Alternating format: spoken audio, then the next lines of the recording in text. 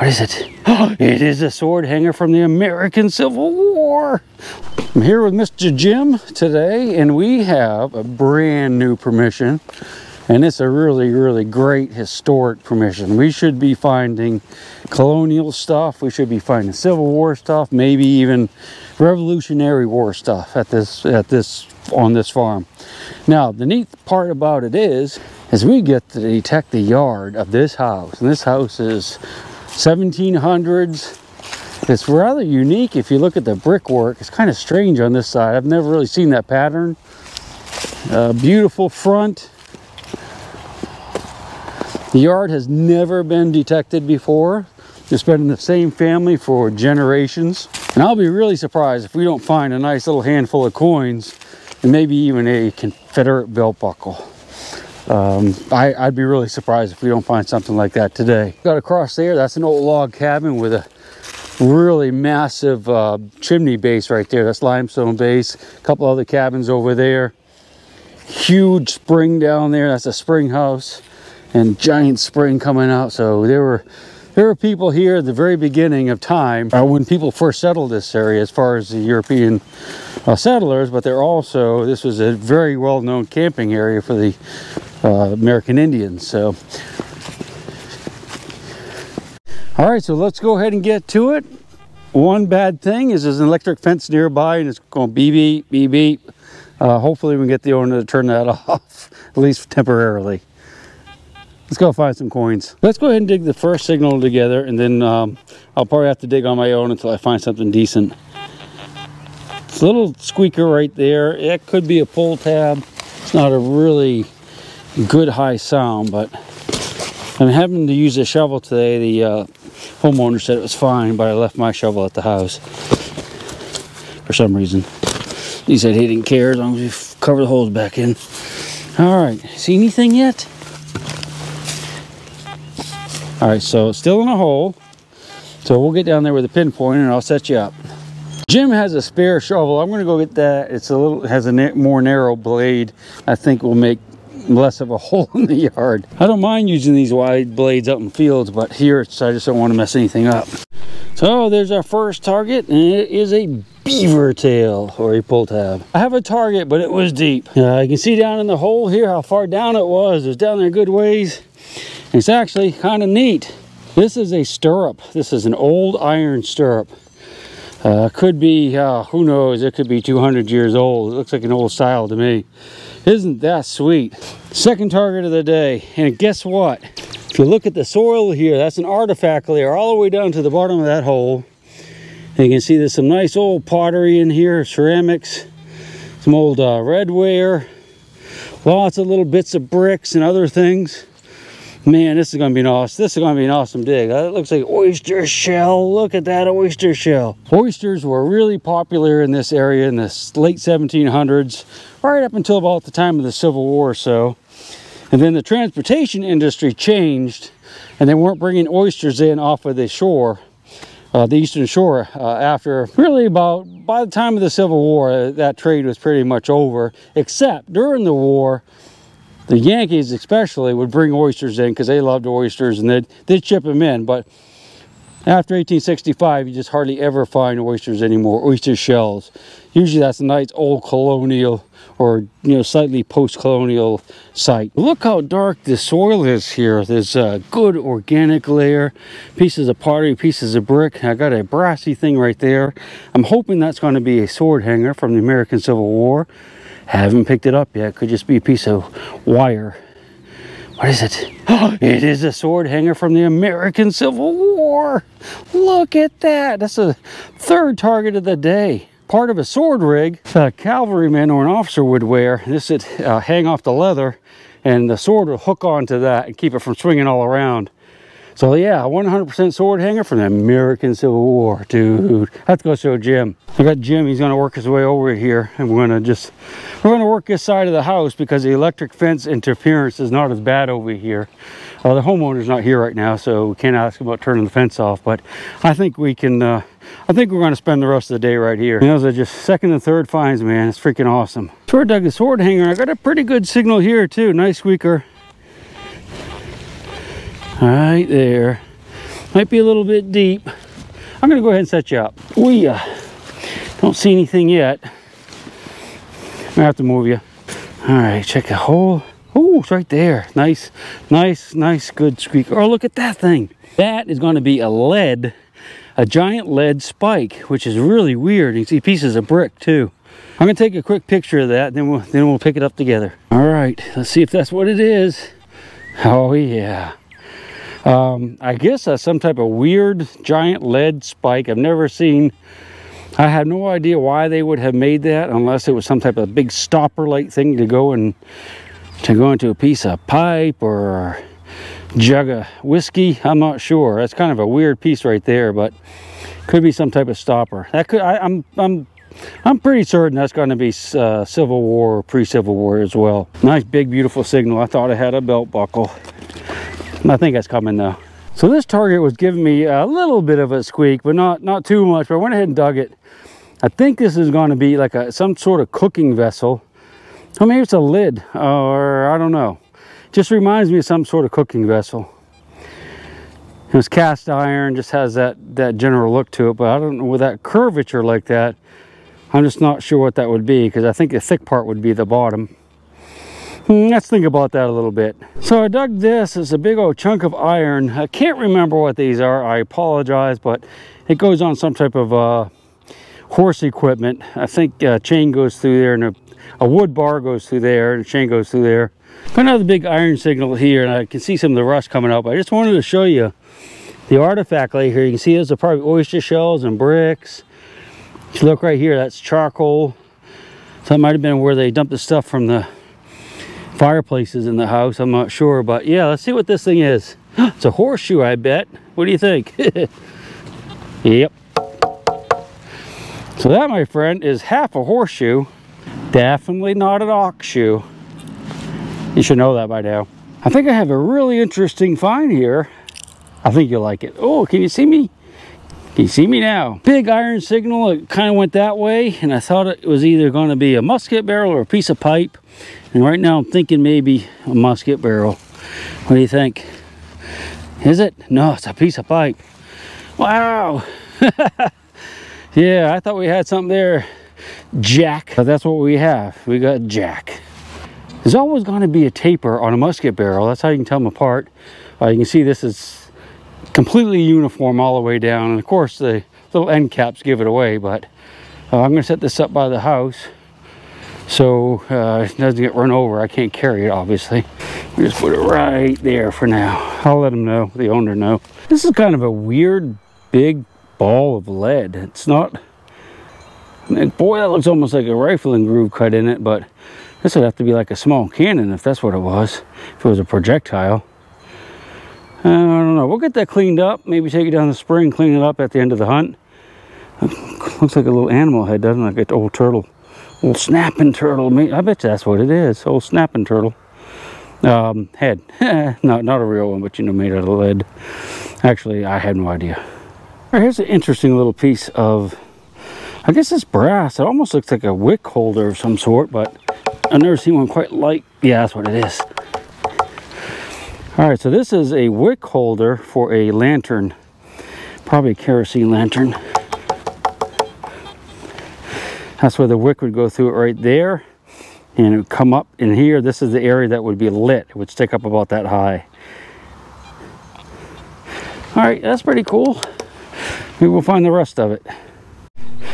Good squeaker in this hole, and it looks like it might be a coin, although I don't know how old it's going to be. What do you think? You ready?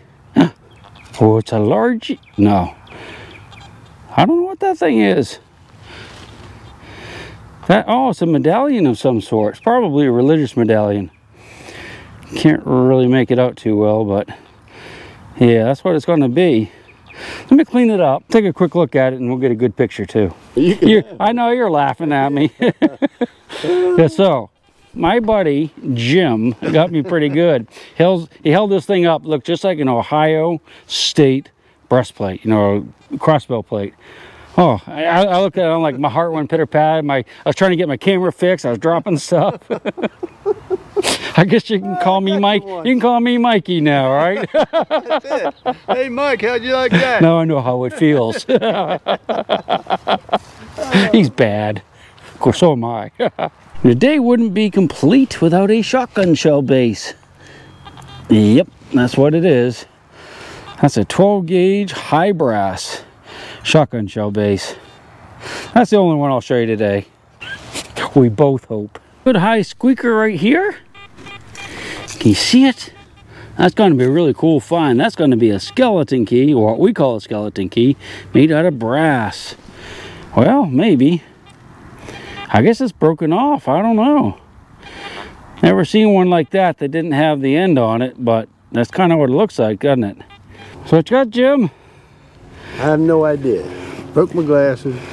That's just a Washington quarter. Okay, probably about 65, 66. Yeah, I thought. Yep. Hey, sure, Jim? What? I got you back. Yeah, that's a large cent, man. Yeah, I know. Jim lost his glasses. So.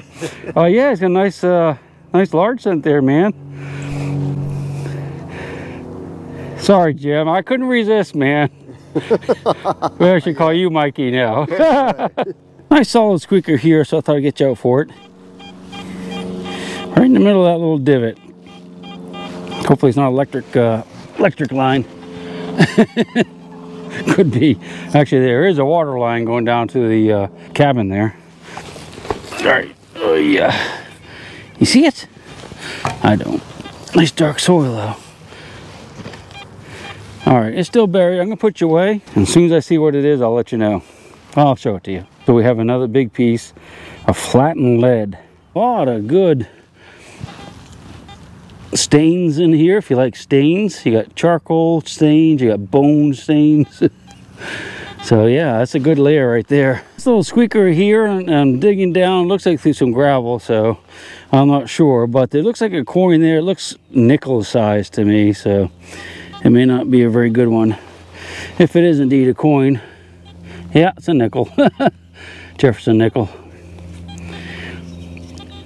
Got a little bit of a shiny to it, so it could be a war nickel, I guess. I'm not sure. What I'll do is I'll clean this up and I'll get a picture of the date for you and see if it's a World War II era or not. I always like to find those. So that nickel that I found was actually like a 1972 nickel, so I moved from that area. Just found this thing. Looks almost like something to go on the bottom of a boot or something. All those nail holes in it like that, but it's quite thick. Definitely hand forged. Not guaranteeing that's what it was for, but kind of reminds me of something like that. There's also a lot of pottery still in this area. Nice sign. A lot of bugs, little grubs. He's a cutie, isn't he? I'll put him back in his hole. So I think this might be part of a cooking vessel as well. See, it's got the right curvature for a big old pot. Ah, that's exactly what it is. Yeah, there's the eyelet for it right there. That would have been a big old kettle right there. So we just found our first projectile. This is a small round ball. This could have been fired out of a Kentucky rifle or a pistol, Civil War era pistol. It's really hard to say with these things, but that's a nice little find right there. Right there, Jim. Cork in it. Might be a yeah. wine bottle. Yeah, I don't think, like I said, I don't think it's too old, but you know, I've never seen one quite like that. There's 2 or 3 of them down there. Is there really? Yeah, judging by the bottom of it, it doesn't look like it's very old, you know, that writing like that. Beautiful little chimney right there. Oh yeah, okay, there's a couple there. Yeah, they're, I don't think they're old enough for me. But they are kind of neat though. Thanks for showing those to me. Appreciate it. That's a cool cabin. We'll take a look at that. Looks like another good disc down there. I don't know if that's going to be a colonial copper or another medallion or a largie. Oh boy, it's thin. That's probably going to be a button, I guess. A big old flat button. It's really thin. If you look right here, you can see where the shank was attached. You can actually see a little bit of solder on there. So it's, we want to know if it's a George Washington button. It's got a nice design on it, at least. Beauty of a button is just not a George Washington, I don't believe. Ha. Yeah, so Jim's got a piece of iron here. We're just kind of trying to figure out what it is. And I was like, it's an artillery shell, half of it, but it looks like it's squarish. When we pry it out of the ground with a shovel, if it's not too big, we're not going to break it. I think it goes back here. Oh my God, what an idiot. I'm a moron. You don't get to do I mean, it's iron. Man, that's small. railroad. You think? What the? I've never seen one that narrow. Let's see. Oh. Wow, it actually looks... Oh, I know what that is. That's an aerial railroad. Probably. I had... Yeah. Yep.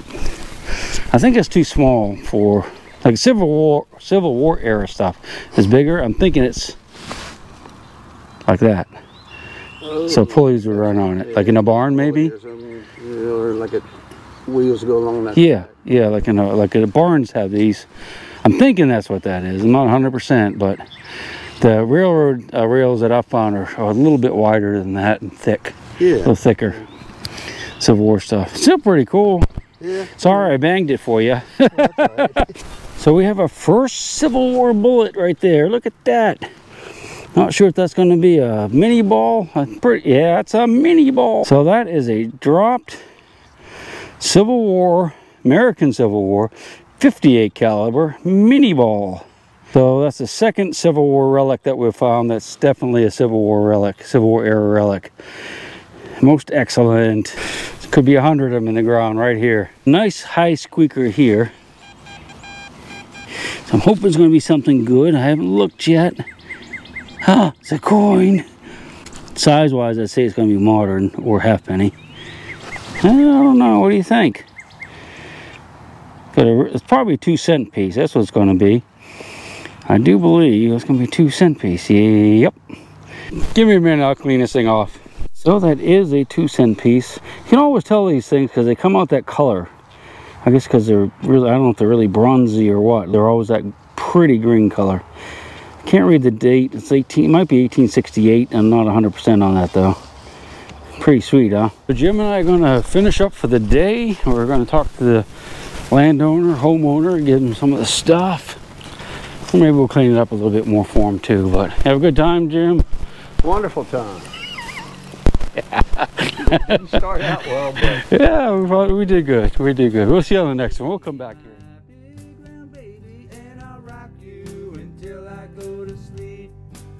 She'll shake the coins from your pocket, take your gold chain and your locket. Mother Earth has no sympathy. She'll take the ring from your hand and bury it in the sand and keep it for eternity. Mother Earth, she's got her secrets she's promised to keep, hidden in her dirt or deep in her creek. Mother Earth, she ain't saying exactly what she's saving, where it is or what it might be. Mother Earth, you are my lady, my big round baby. I'll rock you until I go to sleep. She don't care if you're dying or if you're living or somewhere in between. Mother Earth, you are my lady, my big round baby, and I'll rock you until I go to sleep.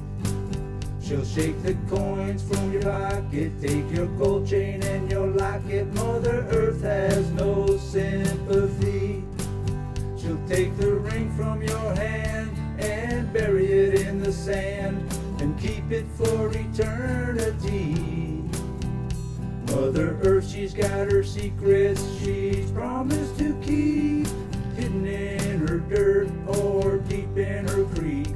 Mother Earth, she ain't saying exactly what she's saving, where it is or what it might be.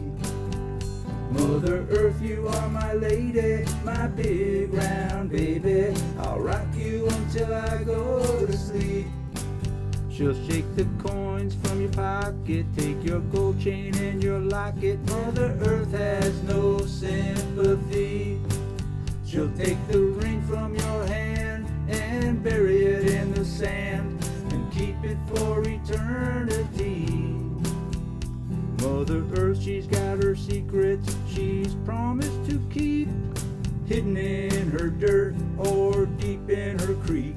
Mother Earth, she ain't saying exactly what she's saving, where it is or what it might be. Mother Earth, you are my lady, my big round baby. I'll rock you until I go to sleep. She don't care if you're dying or if you're living or somewhere in between.